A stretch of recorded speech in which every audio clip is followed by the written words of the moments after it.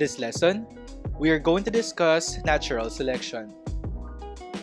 At the end of this video lesson, you should be able to define natural selection and explain how the principles of natural selection contribute to the evolution of species. Natural selection is a process in which individuals that have certain heritable traits survive and reproduce at a higher rate than other individuals because of those traits. Natural selection is Charles Darwin's theory on the main driving mechanism of evolution. He noticed that organisms share many characteristics, and that there are characteristics that enhance the survival of species.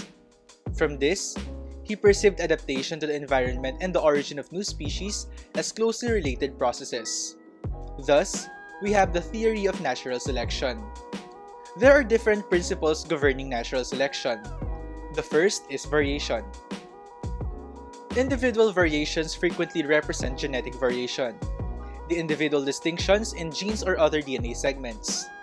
Natural selection may act on the variations in the population only if they are heritable and they affect the population's ability to survive and reproduce.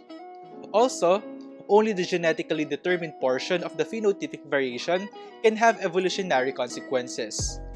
This means that traits that are drastically altered, like an increase in muscle mass, is not passed on to the offspring.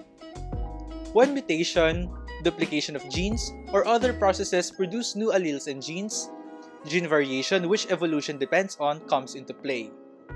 Let us look at how variation affects evolution. Suppose we have three phenotypes of mice color: albino, coffee-colored, and dark. Albino is expressed because of the homozygous dominant genotype. Coffee-colored is brought by the heterozygous genotype, and the dark-colored mouse is brought by the homozygous recessive genotype.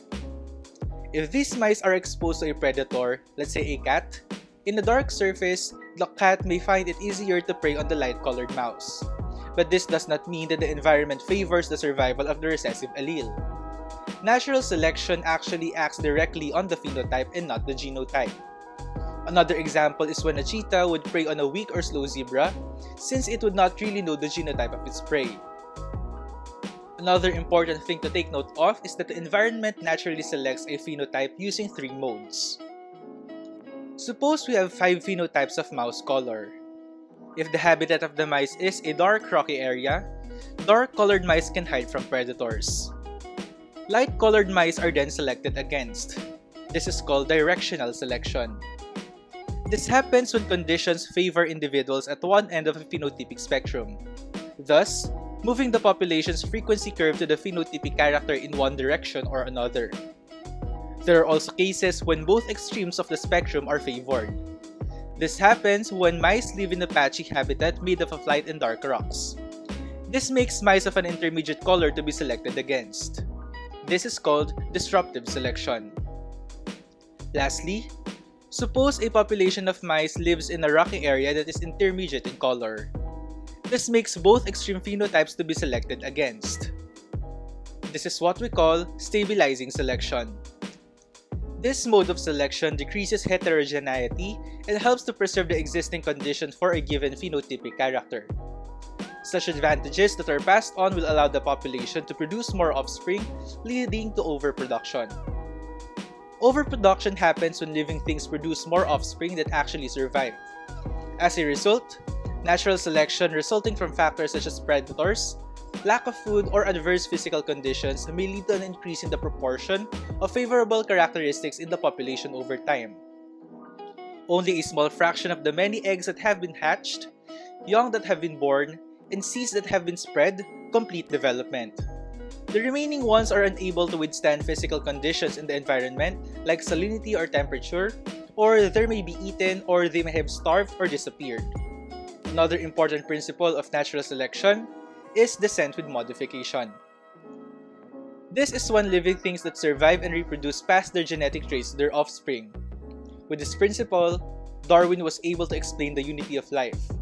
According to this principle, organisms share many characteristics because of the descent of all organisms from an ancestor. This ancestor is believed to have several adaptations or modifications due to the environment. This allows the ancestral species to be fit to specific ways of life. A good example for this is the variation in the beaks of birds, which depend on their diet. Their beaks originated from an ancestor. It just happened that it was modified based on their diet. With all of these principles playing, the species may now have an enhanced survival. Variations that increase reproductive success will be more common in the next generation. With traits that are favorable for the reproductive success of the species, these variants would now be more frequent in the next generation. The only thing that the population needs to do is to adapt if ever the environment changes its conditions again.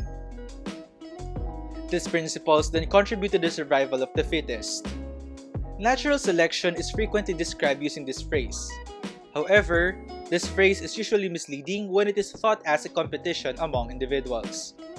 When we say fittest, it is actually referring to the relative fitness of individuals or the contribution an individual makes to the gene pool of the next generation relative to the contributions of other individuals. Take note that the weakness or absence of a trait of one individual may be the strength of another. An individual may be physically strong, but it may also not contribute to the reproductive lineage of the population. This makes the individual relatively not fit for the survival of the species. To summarize this lesson, let us review the principles of natural selection. Individuals in a population vary in their heritable characteristics. Also, organisms produce offspring that the environment can support. With these two principles playing in the population and the environment, individuals that are well suited to their environment tend to leave more offspring than other individuals. Also, over time, favorable traits accumulate in the population. And that ends our discussion on natural selection.